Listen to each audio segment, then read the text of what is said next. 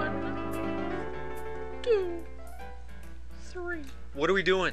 Slideshows, except on the internet.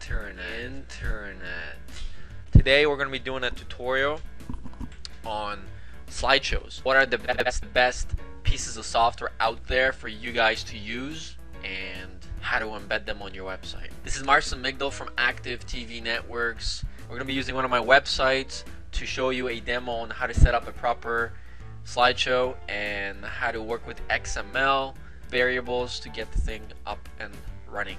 On the screen you're going to notice sketchaholic.com. This is a website that I've partnered with Bobby Chu of schoolism.com with. Right here we've got a slideshow going, and right below we have little windows that control which slide to go to. If I were to click on this, it would take me to the page with the anchor tag attached to that particular image. I'm going to show you code that controls this little slideshow here. And this is the XML file. I'm going to post the text version of this tutorial on our ActiveTvNetworks.com article section under workshops and tutorials, so you guys can just copy the XML and paste it in with different properties, so you can play around with them if you download the trial version of the plugin that runs the slideshow. So this is the way the XML structure looks. Image source, this is where you tell it what image to load up. TN is a thumbnail. This represents the small version of the thumbnail. The vid preview is the thumbnail that comes up when you roll over the thumbnail. This is the TN, and this is the bigger one, the vid preview. Finally, we got the link. This is where we assign the path. Here's our anchor tag. This is our target. This tells us whether we want to launch the URL on a blank page or a brand new page. Now I'm going to tell you where to get this fancy schmancy plugin. You want to go to slideshowpro.net, and this is the website. This is by far the best slideshow player that I have come across, and I've come across quite a few in my years of having the company. I highly recommend downloading this. Get the trial if you don't want to buy it right away, but I recommend you buy it. It's gonna save you so much time, and it's gonna make your projects really stand out big time. Big time! We're gonna add a new image and we're gonna link it.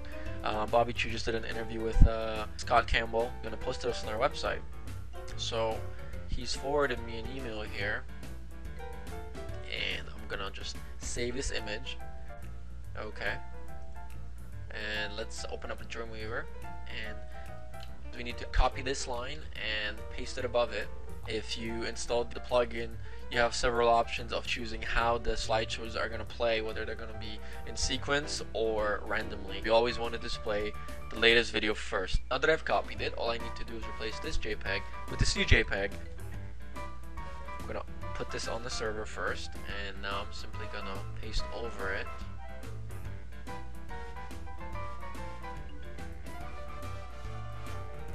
Change the anchor path. What I'm doing right now is bonus. If all you want to do is link the page to another page, you can do that. What I need to do is I need to link this thumbnail to the video.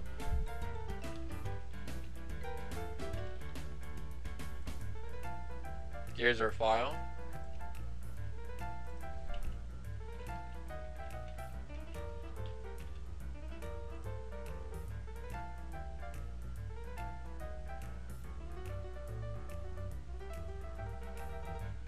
Now, how do I add Vimeo code? Well, it's pretty simple. We have a preset dimensions here. You can change this to anything you want, and the Vimeo video is going to adjust itself. Change this number here, or you can just copy the whole iframe. I really don't want to, because I have a specific template that in a grid that I'm using.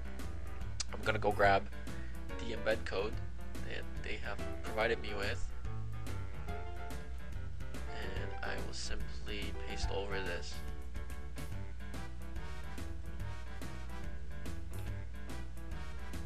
Go. First I need to save this.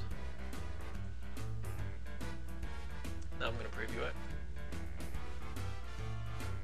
If you're using Firefox or Google Chrome to preview, you may need to clear your cache and cookies before you notice the new slideshow. Internet Explorer does a really good job of displaying the latest content. There we go, Scott Campbell. Now if I click it, it's asking me for a login, so I'm just gonna log in. You guys really want a fun website, go to sketchaholic.com. You can participate in drawings with celebrity artists, watch exclusive interviews with directors and comic book artists and famous illustrators, and vote on drawings. There we go. And it works. Get an original piece of art from you.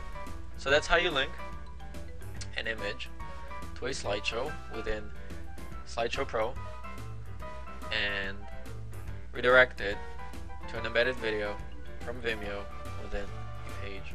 Now I'm going to show you also what the Flash plugin for Slideshow Pro looks like. So here's a window,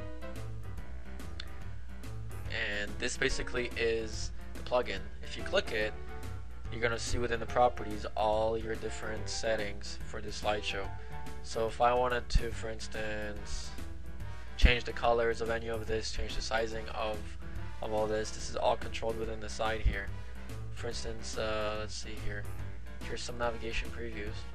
So this is this thing right here, 165 by 96. So if it changes to 250 by say 200, that would change the preview size. So if I were to hover over this when it's published, then the image would be this size now. It's pretty dynamic, it's pretty easy to operate. When you buy the software, it comes with its own PDF file, so you can really easily set everything up. Slideshow Pro has ongoing upgrades, and they're offered free to anybody that purchases the software. And that's the tutorial. So thanks again for watching. Go to ActiveTvNetworks.com, article section,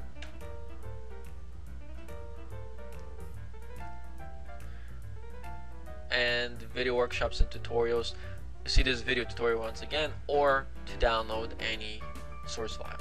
If you guys are looking to launch your own e-store or social network, visit ActiveTvNetworks.com. Once again, this is Marcel McDowell. Today we worked with Slideshow.